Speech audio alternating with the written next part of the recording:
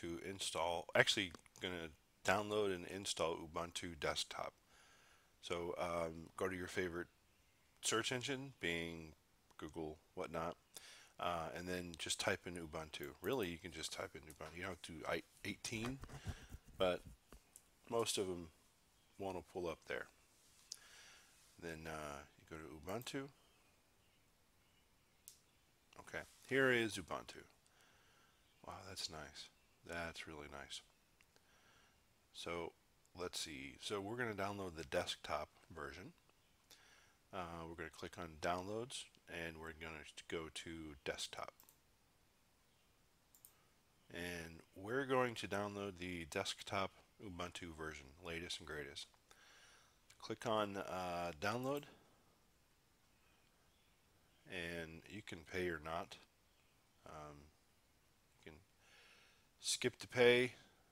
I'll pay eventually, but right now, no. So oh yeah, so your download's already been started right here.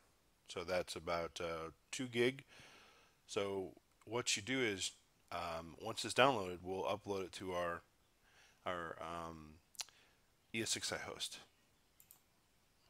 So I'm on the ESXi host now, and we're going to click on the, because I already downloaded it by the way. So we're going to go to our storage.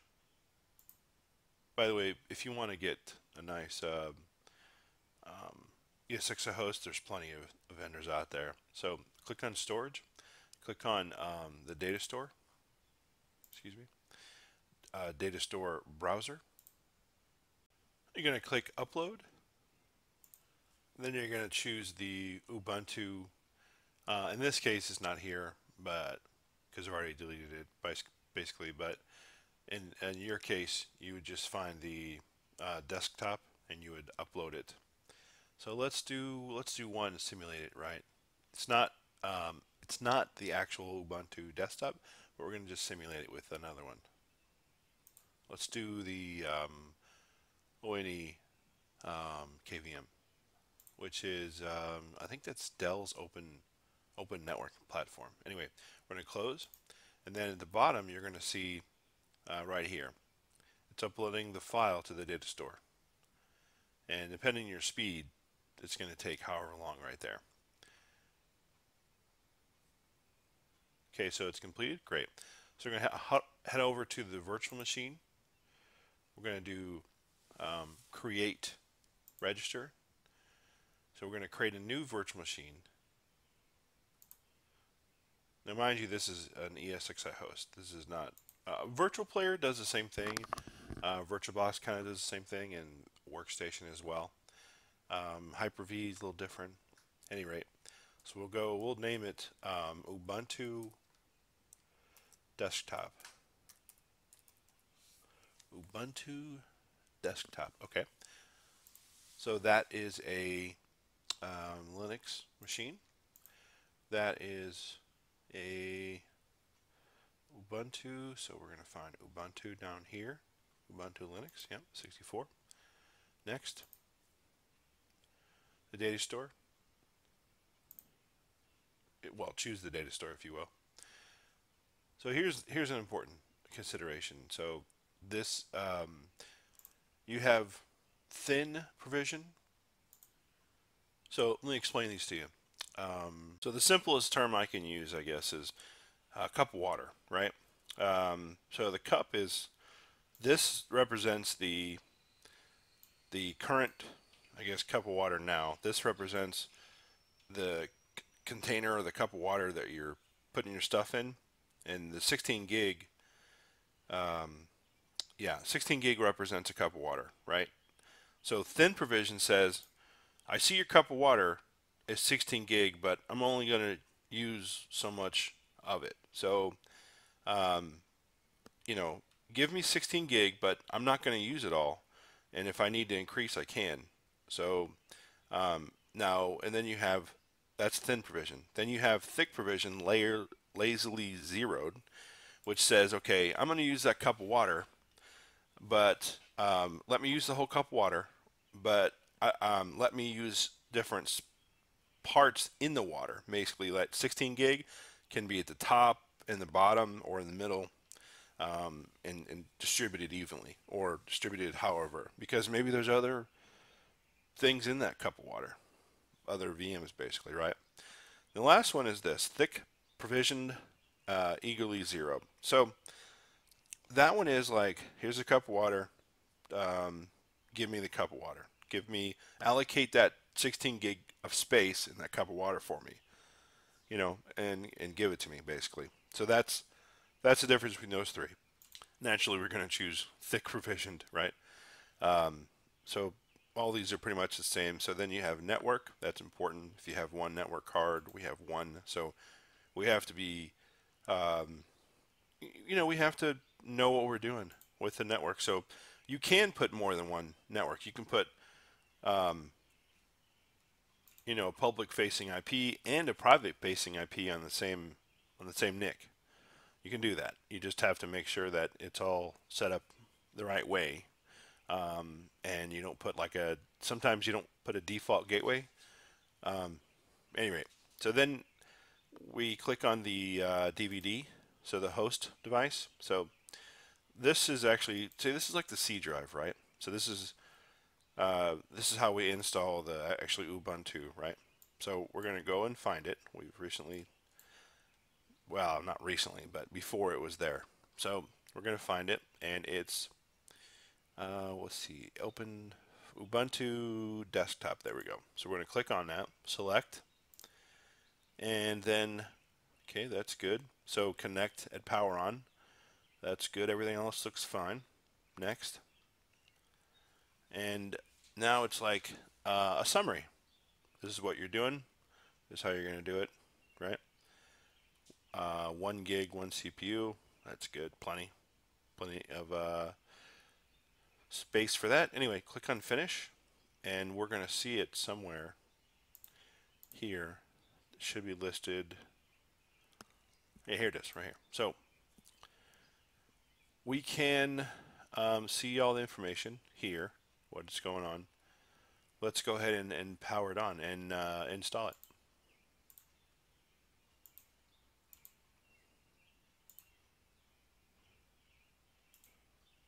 Okay, great. So we're going to be, here's the cool part, you can install it in any language you desire. See how it changes? It's kind of nice, right?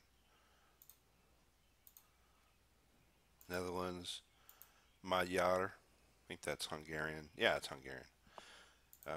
Probably Lithuanian, maybe. Kurdi, yeah. Italiano. Don't know any of these. French. This looks like Spain Spanish, I think. I think it's Spain Spanish. Maybe not. Maybe another one. Portuguese, Tagalog. Wow, Tagalog. Okay. Turkish. Russian, I think. So we're going to click on English, and we're going to do install Ubuntu. We're going to choose our keyboard layout, English, and English US. Continue. Okay, so you have normal and minimal, right? If you have the internet on this one, like if when you install it, you have access to the internet, or you can put internet on it, then do minimal. But if you don't, put normal. There's a big difference. It puts a bunch of stuff on it basically when you do normal. I won't say it's bloated, but it's bloated. There's a lot of stuff on it. So we're going to just choose normal because we're going to assume that, well, we do have access to the internet, but we're just going to choose normal. See all the cool things they have going on. Otherwise, you have to do a lot of apt-get install different things. Okay, so we're going to erase and install Ubuntu. It's saying, do you want to write the changes to disk? Meaning, it's going to be formatted. Now, this is not actually going to be, if you had like a virtual box, let's say, right, and you're using on your computer, all this means is it doesn't harm your hard drive, basically, or damage your hard drive. has its own internal hard drive that is saying, okay, I'm gonna write these changes to those hard drives, not yours. It's a virtualized environment, so you can feel free to break it, play with it, whatever. It's not going to affect your computer or Mac or Linux box or whatever you're using. So we're going to click. We're going to write these changes. So we're going to click continue. So we're going to choose our location. So let's put it. We're not in California, but we're going to choose California because that's what the Active Directory server is on. So we're going to push next, continue. Okay, here's where we're going to identify our host name. So we're going to go to our lab sheet and see what is our computer name. Okay, so the CommVault lab, right? So it's Lin SRVR CMV LTMA1. Okay, put the information in, and let's just take off this virtual information here, whatever that stuff is there. Virtual machine. Okay. May not start with end or hyphen. Okay, so let's remove that. And then we'll just put our password in. So I like to do log in automatically at first.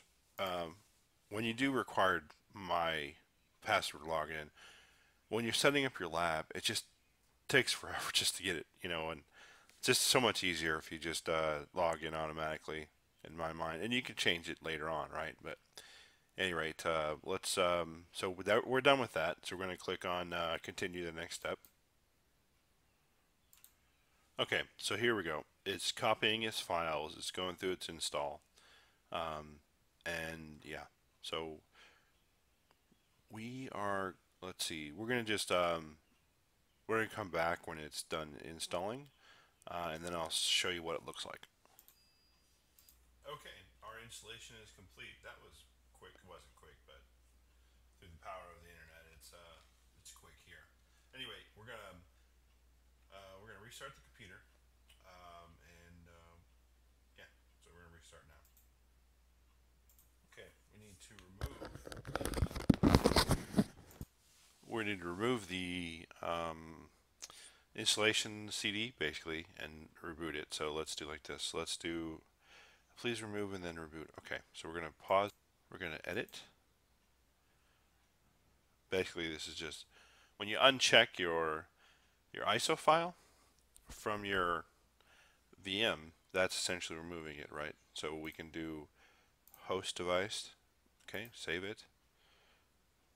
Yep. Okay. Okay, successfully configured. And then we'll just push enter here. Should reboot it as well. Yeah. Or the other way is just right click on it or power off, power on. Let's see. Let's go here and let's do virtual machines. And we're going to find the virtual machine wherever it's at. We're going to click it. We're going to right click on it and we're going to power and reset. Yeah, we're going to do that. We're going to reset it. Restart, reset, same thing. Well, not exactly the same thing, but in our case it is. Power back on. Oh, well, okay. Guess I have to wait for it to power off completely. Well, let's turn it back on. Let's see how it works. Okay, so I think I know what the problem is. Sometimes these things happen to your virtual machine. So what the solution sometimes is this. You right click on it and you go to unregister it from the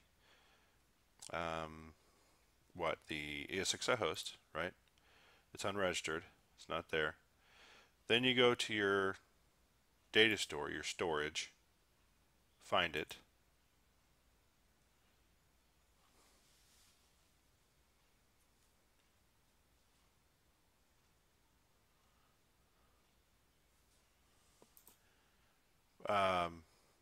Data store browser, right? and then you're going to go to the where it just installed at. So that was Ubuntu desktop, and we're going to right click on it and register VM. Close that, go back to your VMs. Where is it at? Yeah, here you go. Okay, it's been registered. Good. I'm going to turn it back on. Usually that does it. That'll fix it. Okay, this is going to log in automatically when it comes up. Okay, you successfully installed Ubuntu desktop. See all these things now? That's because you did that normal installation. These little icons and all that. So, okay, thanks for viewing this tutorial. If you like this video and you want to see more, please jump on to my course, which is, I have two courses. One is at getajobinit.teachable.com, and the other course is on Udemy. It's Learn Backup and Restore with CommVault, get a high-paying job. You can also subscribe to my YouTube channel.